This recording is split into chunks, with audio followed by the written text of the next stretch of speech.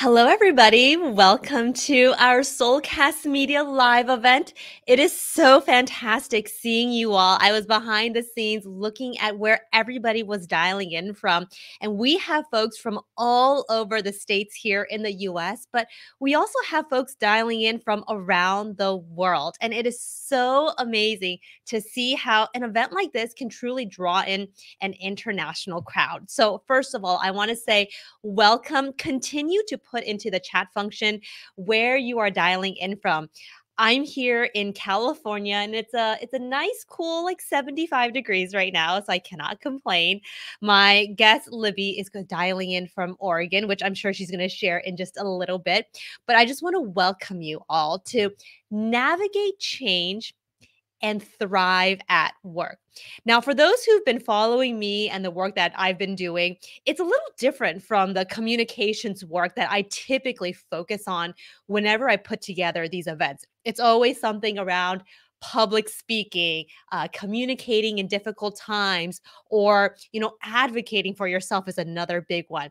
But when I was talking to my team about what we wanted our next topic to be, this topic, navigating change and thriving at work, was something that felt so timely and so relevant.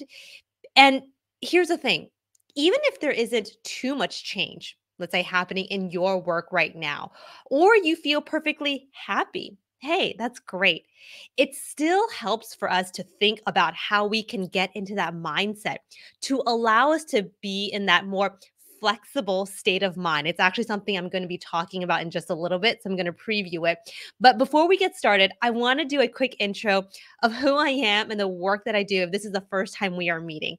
My name is Jessica Chen, and I'm the founder and CEO of Soulcast Media, and we are a communications training company. So we go into Fortune 500 companies, and I do a lot of speaking engagements as well as training to help people become more confident communicators. Prior to Soulcast Media, I used to be on TV. I was a former television journalist, ABC, NBC. I was in New York for a few years. And one of the reasons why I decided to leave news and start Soulcast Media was because communications was not something I was good at. Part of it was personality. I'm fairly shy and introverted, but part of it was also cultural. I wasn't really taught the skills I felt that would help me build that confidence speaking up in the workplace. And it's funny because I feel like starting out on TV, you kind of get like the best training. You're surrounded by some of the best and most eloquent communicators. You're like, this is the best place to learn.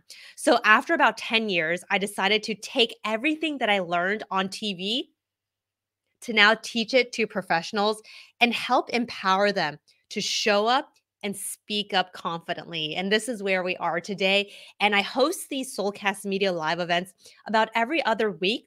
So if this is your first time or you've been joining our sessions almost every other week, I'm so happy you're here. It's all meant to help you. So let's get started. Let's get started talking about what we're all here for, to discuss navigating change and thriving at work. And I'm so thrilled to invite my guest up. Her name is Libby Gill. And oh my gosh, where do I start? She actually told me behind the scenes that she has had 3 career shifts already. But right now, she is an award-winning author, a leadership expert, and she is a fantastic person when you really want to get to understand leadership, growth, and how you can get into that mindset. So without further ado, let me bring up Libby. Libby, how are you? I'm good, Jessica. How are you? I could tell how you are. You're just full of life and energy. Oh my goodness. And that's the thing, Libby, like I was saying, communications and how we show up, for some of us, including myself, it's not something that was just innate, right? Like it's something that we had to learn. But Libby, I want to hear about you, the work that you do, and how did you even get into this work of like leadership as well? Well, I have a degree in theater, never taken a business class in my life, theater and dance. And I started working in Hollywood, temping at the different studios, landed a job in public relations at a small company, which had been founded by a real television legend. You have to be closer to my age to know who Norman Lear is, but he was the guy that created really the format for sitcoms. Very progressive guy. That company was bought by Columbia Pictures. That company was bought by Coca-Cola. That company was bought by Sony. And so in my early career, there was a lot of change very rapidly. That was in less than 5 years. So I learned right off the bat, you either raise your hand and figure it out, or you hide under your desk. So I decided I was going to be the raise your hand person. And I went from being an assistant to being head of television publicity, advertising, and promotion for Sony's worldwide television group in 5 years. So talk about getting thrown into the deep end like you were. It was a sink or swim, figure this out. And I was fortunate to have people that had 20 years of experience to my 5 suddenly on my team.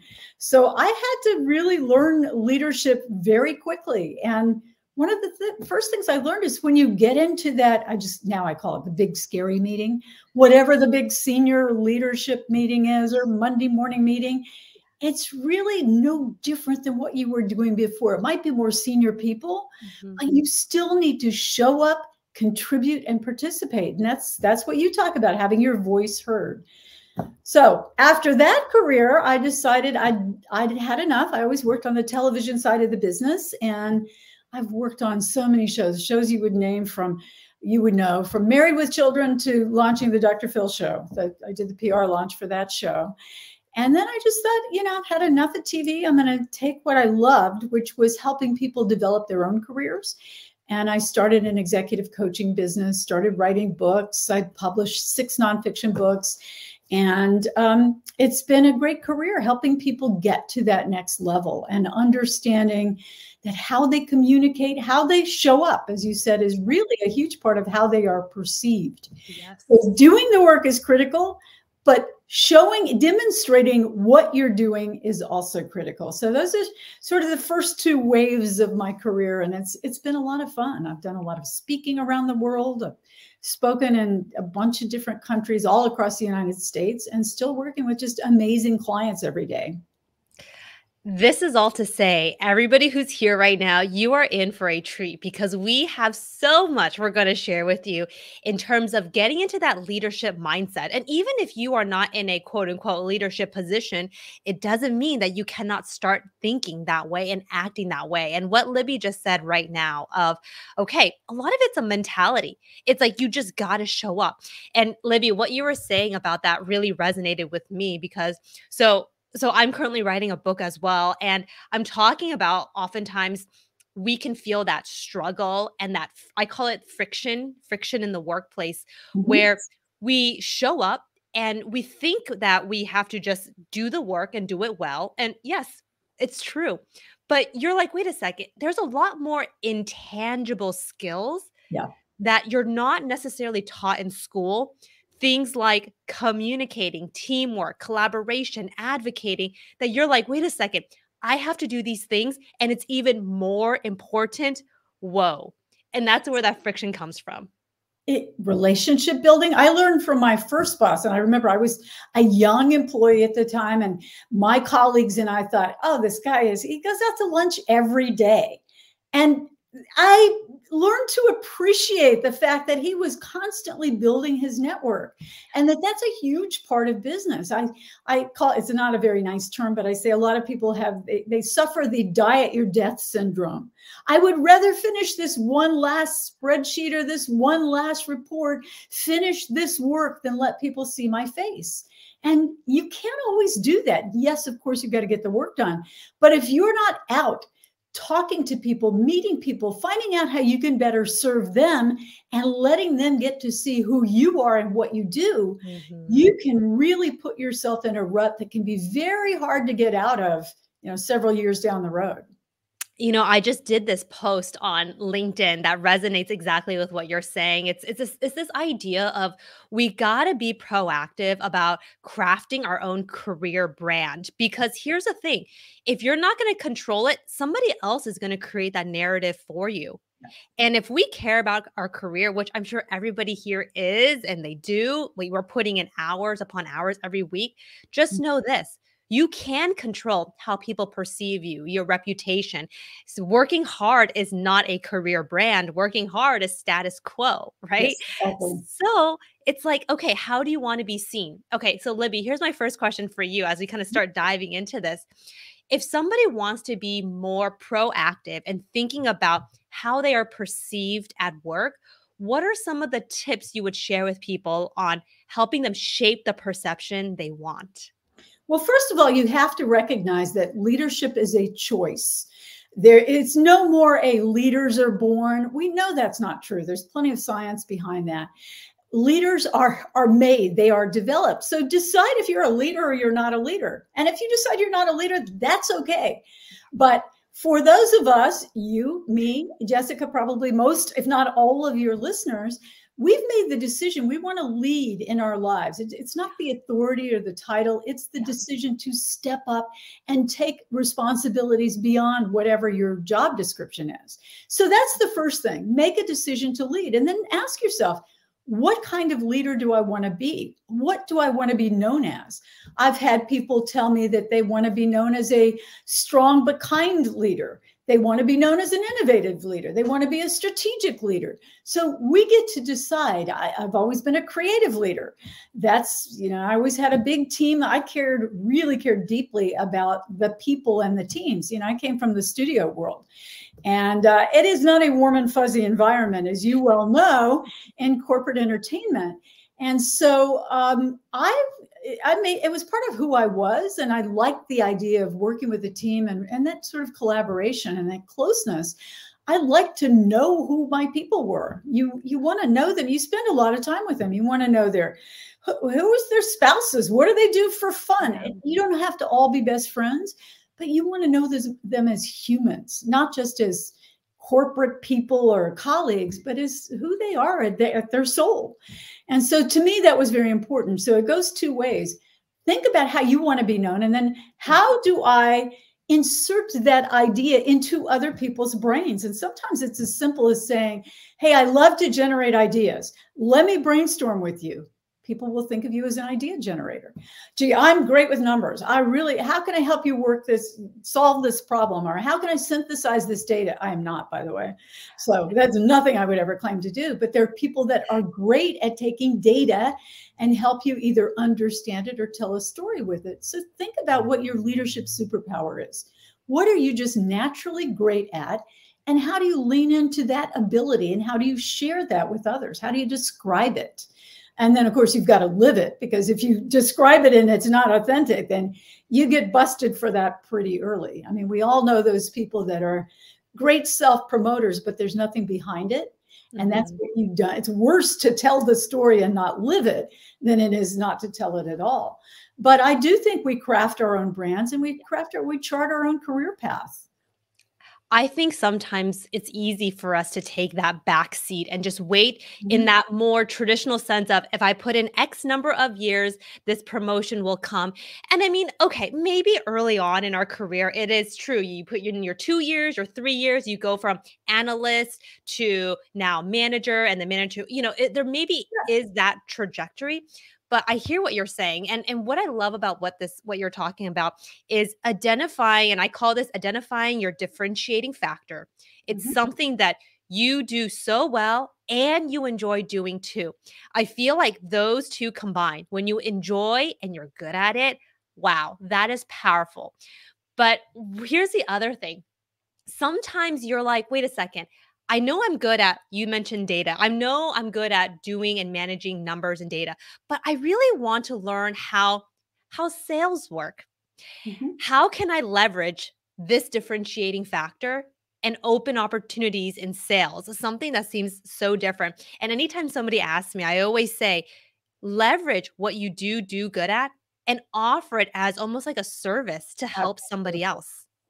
It's pretty, if we ask, most people are pretty good at responding. It's so funny. I'll go out and speak to a group, and I'll sometimes say, how many of you love to be asked for your advice, for your help, for your connections? Every hand in the room goes up. We love that. We feel good when we're tapped for our advice. And then how many of you feel great about going out and asking other people for help? And every hand goes down. So we sometimes think that, yeah, we're happy to help other people, but I don't know if I can ask. If you simply take what you know, as you're saying, you take your gift and you say, hey, let me learn more. First thing is, let me learn a little bit more about what you do. It can be as simple as, is it appropriate in your culture, in your job? Do you ask somebody for lunch? Maybe you won't ask for four levels up, but if it's appropriate and you say, hey, can we go out for coffee? I'd love to hear a little bit more about what you do. A, it's flattering. B, it's genuine. C, you're going to get some great input. And by the way, they're going to want to know what you do too. And it starts with something so simple. And the saddest thing for me, when you mentioned, yes, you can't just do that work and not be known for it. You've got to get it out there.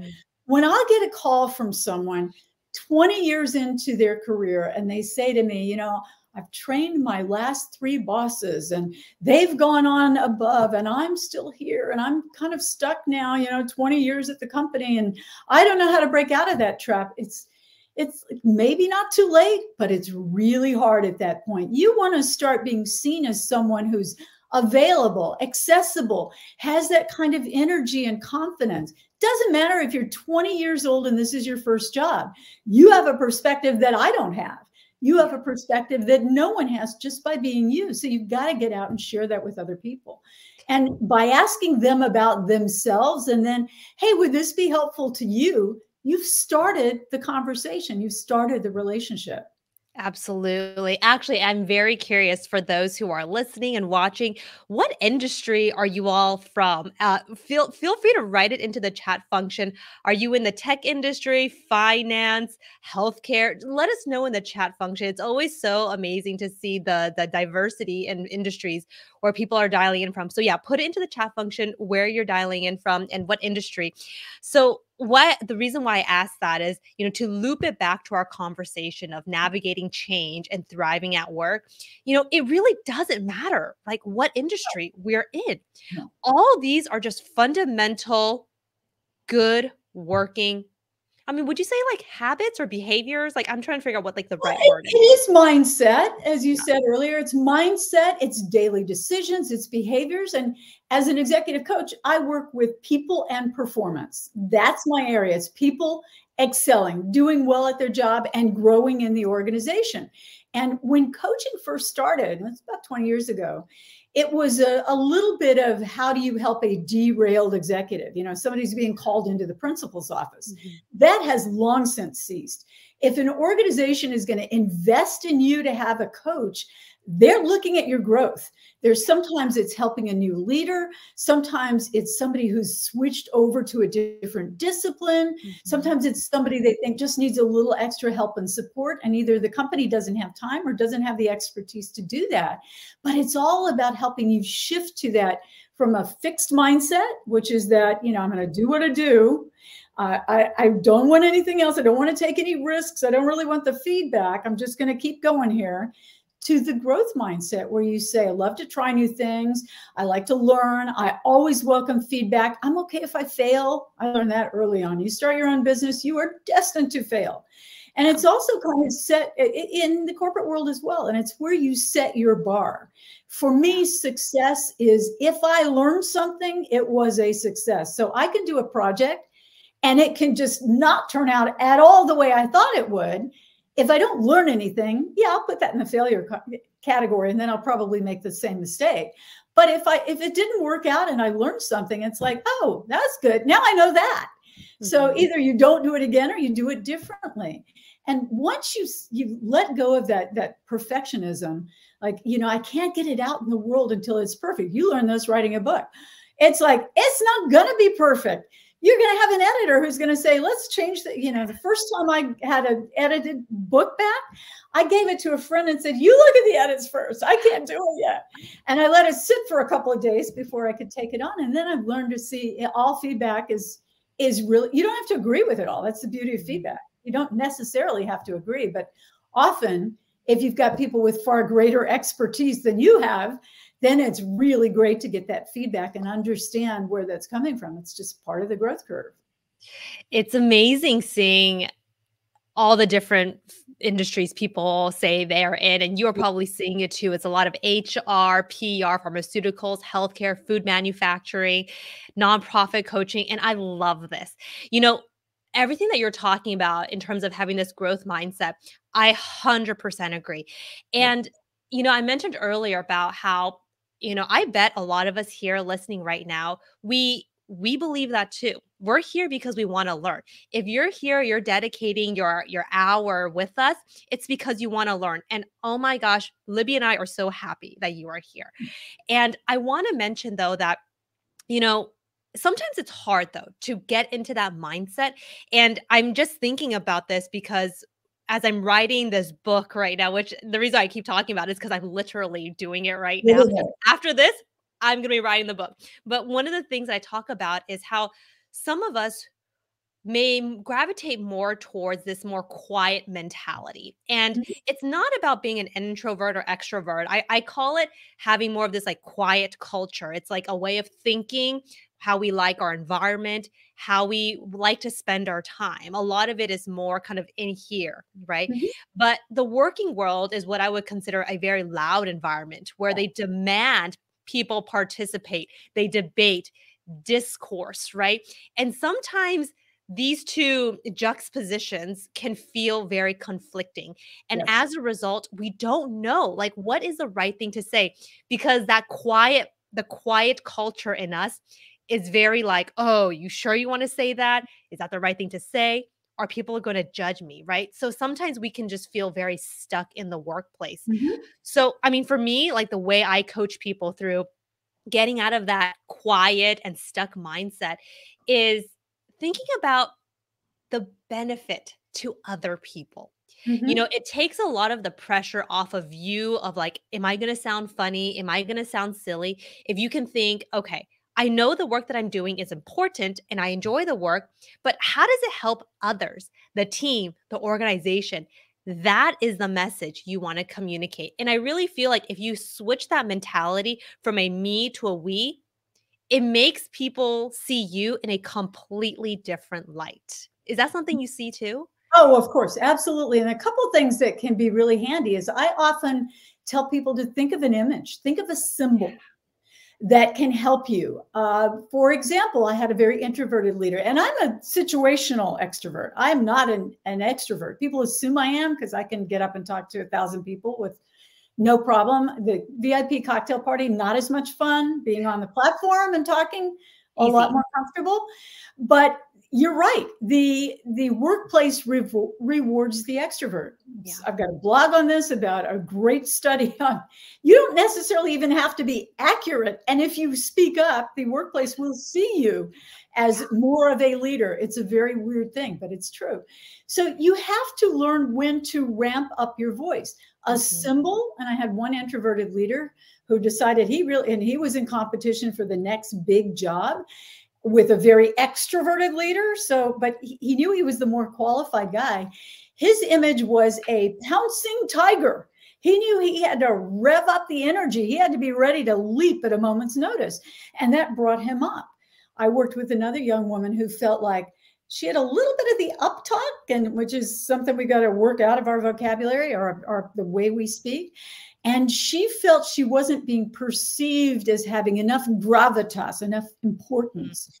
And I said, think of something that grounds you, that brings your voice down, that slows your pace. And she said, oh, you mean like a big bellied Buddha? And I said, exactly. And that became her go-to image when she needed to have some heft. And you can think about these things that bring you down. But when it gets to the what do I say in the workplace, first of all, err on the side of action. You will Mm. be far more rewarded than erring on the side of staying hidden. But you can say things like, I need to process that. Let people know how you think and work. I've had a lot of people who say, well, I can't just blurt out like, my colleagues will just throw something out there. It doesn't matter if it's right or not. It sounds good, but I don't work that way. Then you say, give me 24 hours. I really need to process this, or I need to look at the data, or give me 2 hours. I'll be back to you. Mhm. You say that with confidence and conviction, people will believe you and they will give you credit for wanting to do the homework behind it, as opposed to just saying something that you feel sort of half convinced is the right thing. Yeah. You got to have those go-to things in your pocket.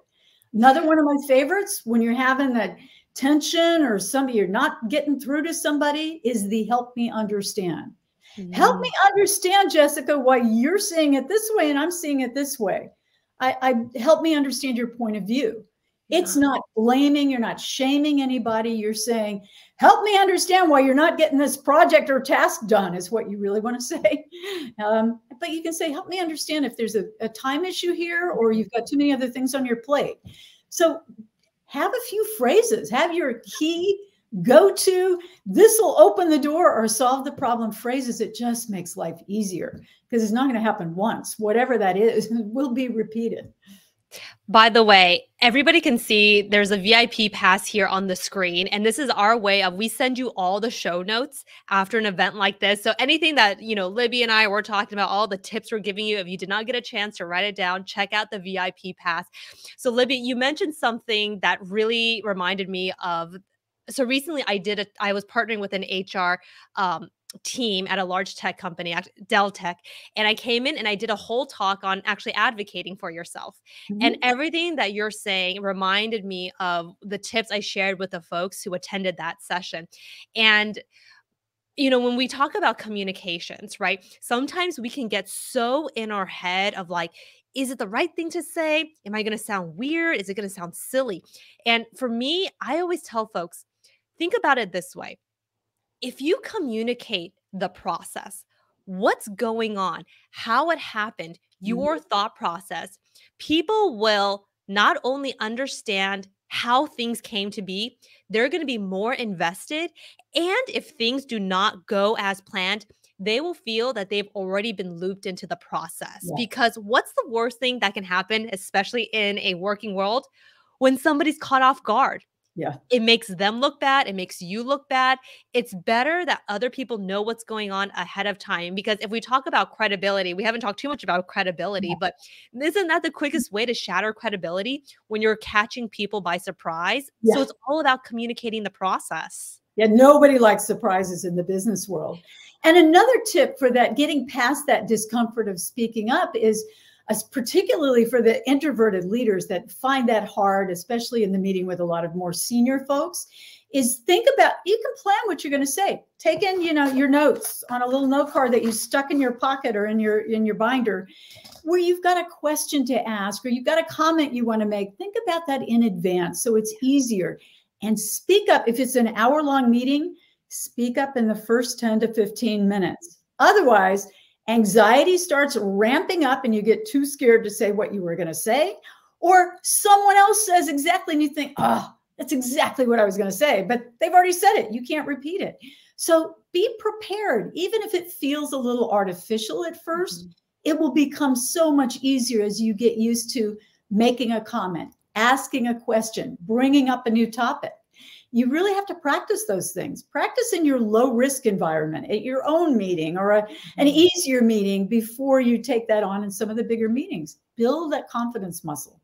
Absolutely. Actually, Laura, I see your question about what's the book you're talking about. The book that I was talking about is actually the one I'm writing. It's still in the process right now. So it's coming out next year, but be sure to follow both me and Libby on LinkedIn. We talk a lot about it, but that's where I'm going to share updates about the book. But one of the things that you mentioned, Libby, that I want to talk about is this idea of speaking up in meetings.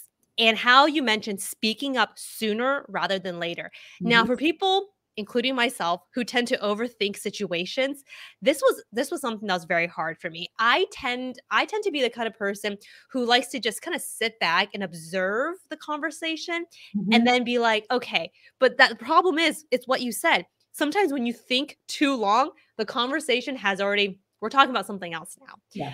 One of my favorite tips to help people speak up more confidently in meetings is actually to figure out when's the right time to chime in, because that's often the hardest. Like, how do you gauge, like, is that pause the right time? So one of my favorite tricks is this. If you want to seamlessly interject yourself into a conversation, actually paraphrase what the person said right before you.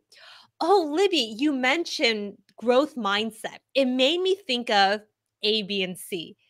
For you, Libby, I'm sure when you hear me do that, you're thinking, oh, Jessica heard what I had to say. I Right. don't feel like she's cutting me off. But if you're like, wait a second, I want to add this. It's kind of like you're kind of like, oh, whoa, like somebody just cut me off. So it's all about being seamless in how you interject. And the best way to do it is by paraphrasing what somebody said. Now, let me be clear, paraphrasing doesn't mean you agree. It just means that you heard what the other person said, and that's a great way to get people to start listening to you. Yeah, and related to that, there's this great thing called the art of amplification that I talk about a lot. This came during the Obama administration. This is not a political thing, by the way, but it came because there weren't a lot of women in Congress or in the Senate. And so women decided they needed to amplify each other's voices. And it just worked like this. Jessica says, we need to think about our storytelling brand. And then I would say, oh, Jessica, that's really interesting. I don't have to agree, but I'm going to second what you said. I'm going to give you airtime and more visibility by saying either, that's a great point. Can you talk a little bit more about that? Or, I don't know if that's our priority, but I'd love to hear why you think that's important. So what you're doing is giving that person the table. You're saying, continue on. We've given you authorship of that statement, a little bit more ownership, and a little bit more airtime. And you can do this simply by role modeling it for others, or you can collude with your colleagues and say, hey, let's make sure us junior members are reinforcing others' voices. And you just learn to amplify others. And it becomes a self-fulfilling thing that you begin to get your voice heard, and others do as well. How amazing is that? You're Yeah. paving the way for other people, and ultimately it's a win-win situation. And I love how you said earlier about like, hey, you can kind of have this conversation behind the scenes. Like when we get into that 2 o'clock meeting, let's make sure that I will try to speak up first, and then I'll pave the way for you to speak up next. And we will say each other's names too. I think that's a huge part of it. Yeah. Libby, that was such a great idea. I think just very unconsciously and subconsciously, these are very powerful, like, you're tying their name to their idea, because what happens often is you can throw something out and somebody runs with it. They forget. I hear this from so many people, and sometimes it's not malicious or intentional. It's just they take your idea and run, and nobody even remembers you had anything to do with that, even though it was yours. Another thing, I have an executive who works in the retail world, big retail, and she has created a lot of institutional things. And people forget that she was the one 10 years ago that came up with this framework. And I said, you've got to name it. You've got to have an actual brand name on that. And if you can put your own name on it in a fun or playful way, that really brands it to you. But you've got to say, remember my whatever, and people will begin to know, oh yeah, that was Jessica's idea. Yeah, we have that checklist because she created it for us at that meeting last year.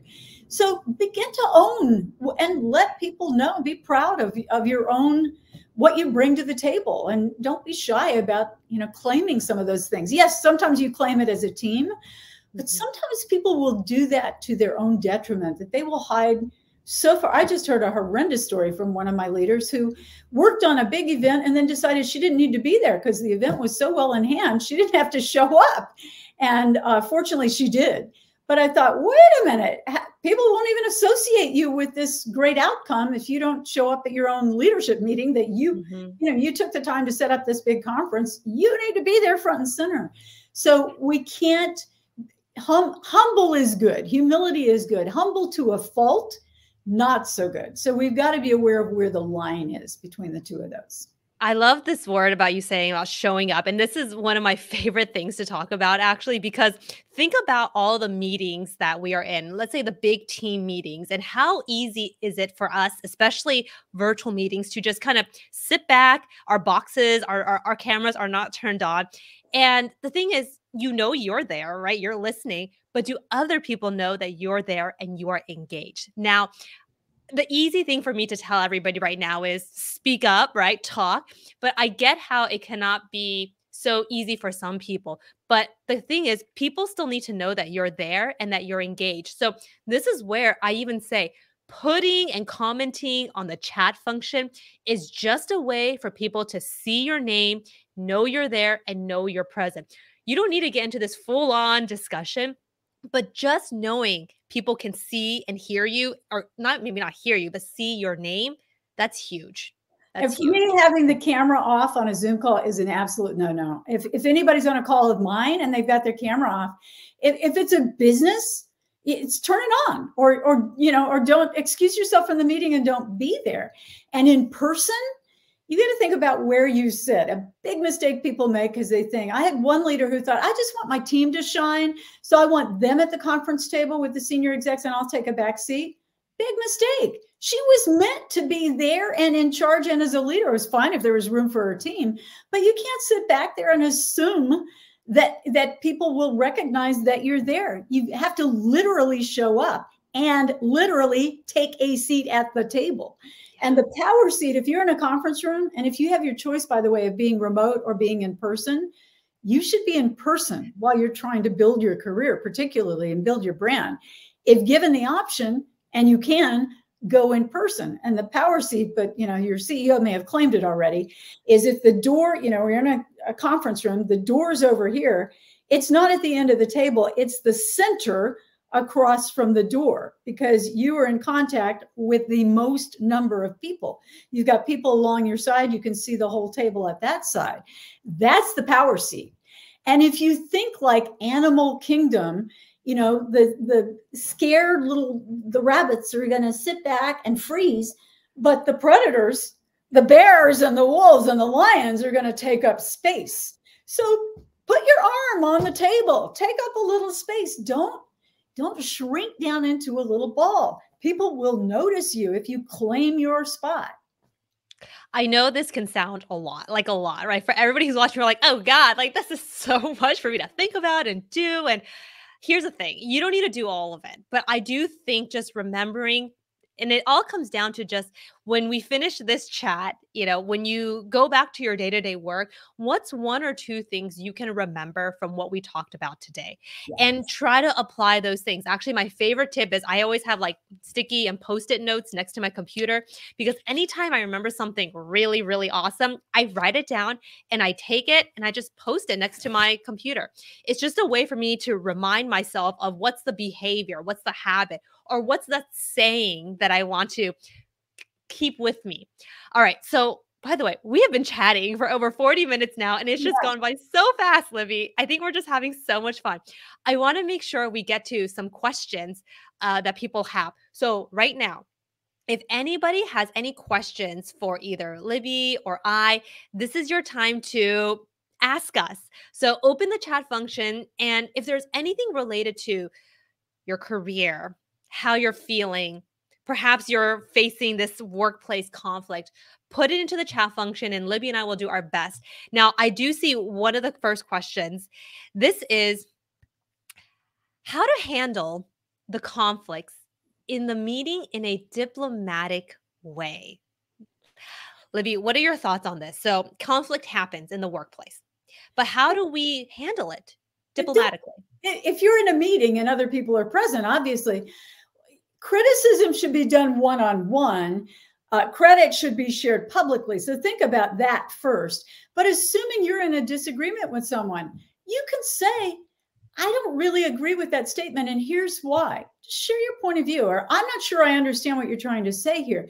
Just own your own point of view. You don't have to say, you don't know what you're talking about. If you start with where you're coming from, it's like, Jessica, I don't quite get that. Can you explain it for me? Or I don't agree, and here's why, because when we did it this way, here's what happened. So explain your perspective and your point of view. What's the conflict? Find the meeting ground. You may not solve it on the spot. You may say, hey, maybe we should take this offline so we don't waste anybody else's time, or so that we come back to the table with a workable solution we can present. So don't take it as a personal attack. You don't need to get heated up about it. Just remember, part of your job is to diffuse anxiety. If you just think, I'm just going to keep it calm, keep it cool. Then everybody else is going to take a breath and think, oh, this is not going to escalate. Mhm. Instead, just diffuse the anxiety and take it down a notch and say, hey, another thing is with texts or emails, if those start to get heated or escalate, pick up the phone or walk down Yes. the hall. Never escalate a problem in a written message. That's Yes. just crazy because there's no tone. You don't know what the other person meant. You can't tell if something was said with humor or with kindness. Go talk about it. So I never experienced it. We had a lot of problems. I worked in a very volatile, change-oriented workplace, but it was always a discussion. You think this, I think this. Well, let's figure out which is the better way. And then you kind of sometimes have to disagree and proceed. Mhm. So somebody needs to make the call, whether everybody's in agreement or not. It's either the leader who makes the decision, maybe it's a consensus, but there are times you will just disagree and go forward. Right. When I hear the word being diplomatic in the workplace, the thing that I think about instantly is not making people feel bad about their Yeah, ideas. right. It's as simple as that. The quickest way to get people to feel very defensive, the quickest way for people to not want to hear what you have to say is when you start viciously criticizing their idea and how it was a terrible idea. I think being diplomatic is letting the other person know that you heard their idea, you Yeah. considered their idea, you found value in the way they perhaps thought about their idea, but maybe there is another way to look at it. And that is why I talked about earlier of just this simple exercise of paraphrasing what somebody said. That is the best way to let other people know that you heard them. Even aside from work, I just think about sometimes the conversations I'll have with my husband, right? And then he would just be like, I just want to feel like you heard me. Right. He'll even say things like that. And it's like, that's true. Like, it's not like he needs me to like help solve his problems or I have to give him a whole list of solutions. He just wants to hear me say, I hear what you're saying. Okay, you said A, B, and C. He just wants me to paraphrase. And I feel like, gosh, it's actually so much more easy that way. Yeah, I will sometimes say to my husband, I'm just going to vent for a minute. And he knows he doesn't have to fix anything. He just has to say, okay, you vented. Yeah, I heard. That's it. It's even a preface of, I'm just going to whine for a second here because this person's driving me crazy. Yeah. So One other question. This is actually a question that came in the very beginning, so I want to make sure I get to it. But any tips on starting a new position, tips on changing workplaces, and how to begin on the right foot would be appreciated. Libby, any tips on starting a new position? yeah, you've got about 90 days to do what you need to do to make yourself known there. And think about small wins. Think about small wins. If you see on the job, there are things you can accomplish, things that, somebody's been waiting for someone to handle or take off their plate. Tackle those small wins and get out and meet the key people immediately and ask them things like, what would success mean for you in this role? What is it I need to do to most impact your business unit? Ask those questions. 6 months or a year to be ignorant. You need to come in right from the beginning. And even if it's scary, ask your supervisor or your HR manager, who are the 5, depending on the size of the business, who are the 5 or 10 people I should get acquainted with right away? And just the question is simple. I'm new here. I'd really like to learn a little bit more about your business. Or my boss, fill in the name, said, I should get to know you. Do you have 10 minutes? May I drop by your office? There you go. Ask a couple of questions. What's most important to your team? How do I impact it? Where do I cross connect? What would success be in this role for you? That's it. Start with that. It's easier than you think. And some people just think they've got to like hit it out of the park immediately. But you can't be invisible. You've got to show up. Again, it's about getting out there. The key word that you said, I think, is the word get acquainted. And Yeah. getting acquainted means you got to get out there, you got to meet people, you have to have those one-on-one meetings. And you have to also be visible in the team meetings. Your first 90 days, which is, I think a lot of people talk about those. Yeah, the first 3 months at your first job. This is where impressions are being made. And I think you have to approach it strategically. Don't just think, I start a new job, I have to start working really hard. Think working hard is meeting as many people as you can, having as many conversations as you can. And we talked about earlier, people generally like to talk about themselves and the work that they do. So if you go in and you're like, wow, I really admire what you've done with A, B, and C, can I just chat with you about how you did that? If you Exactly. do that within your first 3 months, people are like, who are you? Like, I want to get to know you too. Right. I had a fellow I was working with who changed industries, and he was at a high level. And he said, "Oh, I came from this industry to this one, and now I'm at a VP role, and there's so much I don't know." And I said, "You got a lot of forgiveness. You need to find out who your allies are right away. Go get on a plane." He was in a position he could do that. Get on a plane, go meet with your 6 stakeholders. This is the time that, and he was a relatively young guy for a high level job. I said, this is going to be the time they're going to take you under their wing and they're going to say, you know what, Bill, here's what would really work for me. And that's exactly what happened. He just didn't think, oh, you mean actually go there physically and meet with them and, Cleveland and Dallas? And yes, Yes. yeah, you've got the ability to do it. Go do it. First of all, they're going to be impressed that you took the time and the effort to go down to them. And secondly, you can't do this later. You can't ask for, he was going to do things like, I need a backfill of, he was just, could not say, I don't know. He had the whole corporate lingo of information backload and blah, blah, blah. I said, just go meet with them and say, hey, there's a lot I haven't learned yet. Where do I start? What do you need from me? And he did that half a dozen times. And they thought, this guy is the greatest hire we've ever made. Sometimes I think we overcomplicate the situation. Oh, It's like, just think about how you would feel if somebody approached you and asked you questions. Do the same thing. Now, there's no doubt your first 3 months at a job, it's going to be a lot. You're going to be working a lot. But that's expected, right? But your work shouldn't just be what you said, like, let me collect all the data and all the information. It's no, your first 90 days is to talk and meet with as many people as you can. Okay.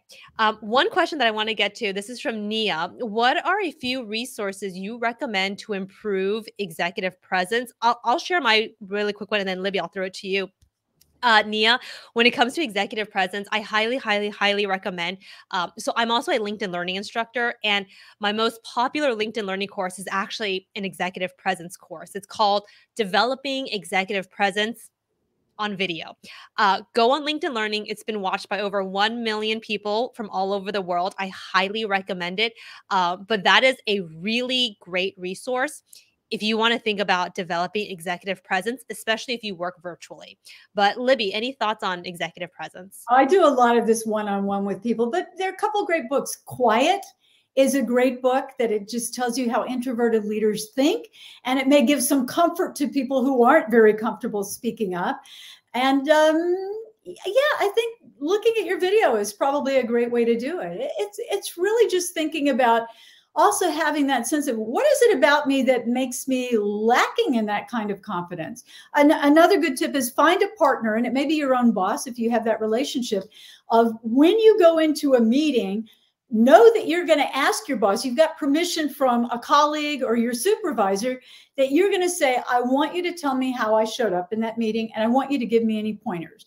Don't do it in a needy, neurotic kind of way. Just, hey, would you be willing to just give me some quick feedback after this presentation, meeting, whatever.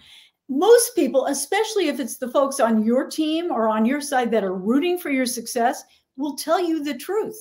I have one leader who does not have a poker face. She's got, like, as soon as somebody says she needs to do something, instead of saying, I need to think about this, she does one of these like, and people think she doesn't want to do it. We have tried everything from her boss now. Every time she does it, I said, we need you to sort of have a way to be kicked under the table. I said, I want you to do this. It was a really weird thing. I said, I want you to go into that meeting, plant one foot on the floor, and then put your other foot, like with your, whatever, your boot or your high heel, square on top of that foot, and sit really uncomfortably through that whole meeting, so that you're aware of that awkward position, because that's your reminder that what you're doing in your body is coming out your face. And she said, that was the strangest thing. And it totally worked. I was so aware of my body through that meeting. I didn't make a single one of those, like, I don't want to do it faces. So it's all of these different things. And you have to try these things and see what works for you. Sometimes I feel like it's the silliest things that Yeah. stick, and we feel like we have to always, I think, and act so professionally in that way. I feel like it doesn't have to be. It reminds me of a story, Libby. So I was working with somebody on getting them out of this mindset because they would always think worst case scenario. So I was working with this person who would always default to, oh my gosh, I'm in trouble. My boss wants to fire me. I'm going to be called into HR. Something did wrong. I did wrong. And so when I was working with her, we were trying to figure out how she could get out of this negative mentality. And it's very similar to, we talked about earlier, of this idea of like, naming and labeling like the thoughts. And I said, hey, label this thought. What is your least liked vegetable? Celery. I really don't like celery. That's it. Label that negative thought celery. What vegetable do you like? I like mushrooms. Make sure that you continuously think of those mushrooms and those positive thoughts. Yeah. So silly, but sometimes those are the things that we need. Yeah. Yeah. I have one person who thinks of herself as a fountain of wisdom, and it's gotten her to sort of open up and share. Another one who's like beams of sunlight, so that because she's got a worry face. She comes to Zoom with her worry face. It's like, no, we're gonna get rid of that. Now you're just gonna show up with a beam of sunlight on your face. Yeah. So yeah, it is those things, and they become habitual. They become part of your DNA, and they just get easier over time. All right. I'm so sad that we have completely ran out of time, and I know there's some questions that we did not get to. So this is what I'm going to ask. Please connect with both me and Libby on LinkedIn. Send us a note. So don't just connect with us or follow us, but like put in a message like you were here at this event, and if you have a question for us, put it in there. And Libby, I mean, I will do our best to answer any questions we did not get to answer. But if folks want to follow you and the work that you do, where can they do that? Just go to my website, libbygill.com. You can sign up for my newsletter. I don't overdo it, believe me. Or just reach out directly at libby@libbygill.com. I keep it pretty easy. I love it. So first of all, I want to say thank you to everybody who joined in on our conversation. Hopefully you found it as exciting and as enlightening as we did, and you all were able to walk away with some golden nuggets. As I mentioned earlier, the VIP pass, which you see here on your screen, that is a way for us to send you all the show notes from this event and actually all our events. So you're not having to furiously write down everything that we're talking about, because we share a lot of great tips. Now, I mentioned earlier that we do host these Soulcast Media live events every other week or so, and I'm very excited to share our next one is going to be in about 2 weeks, and it's going to be with the author of Radical Candor. I don't know if you know her, Kim Scott. So she's coming on and she's talking about radical candor. She's talking about how we can get into the right working mindset. It's going to be a great event. So for those who are interested in joining that, I'm going to drop a link right now in the chat function, soulcastmedia.com/event. That is where you can RSVP for that, or you can just get on our email list, soulcastmedia.com/tips, because that is where we share all our events and tips as well. So with that, Libby, I want to say thank you so much for spending your early afternoon with us and for sharing your wisdom. And for those who are not connected with Libby, be sure you connect with her also on LinkedIn and on her website. And I look forward to seeing you all soon. All right. Thank you, everybody. And thank you. Thank you.